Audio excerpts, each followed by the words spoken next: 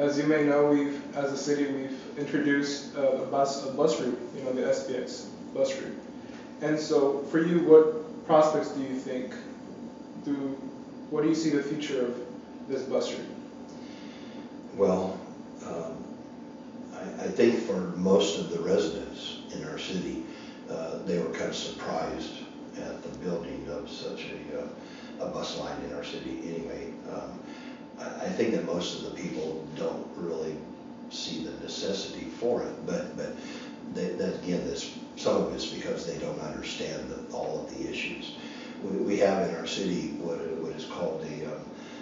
strategic master plan, and it's not the general plan for building code and development code and stuff like that, but the strategic master plan is a plan that is adopted by cities all over America of how do we cut down greenhouse gases and emissions and all of that. And one of the ways to do that is to cut more and more of the automobiles off of the highways in our cities to cut down those emissions and to get people more involved in a rapid transit system such as the SBX that would then make it available also to people who depend upon the bus route service but can get them to their destination a little bit faster if they have to go to the VA hospital or they'd like to go down to the mall or anywhere downtown. They're going to be able to get there a little bit faster on the SBX bus line.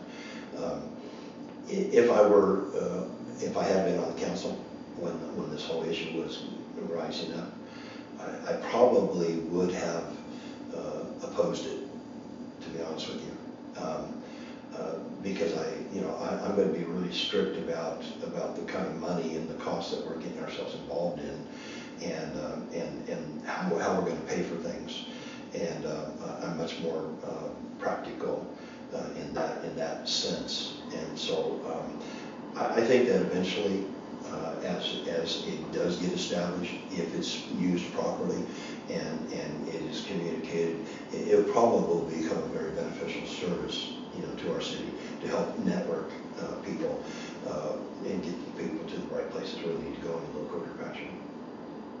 Thank you.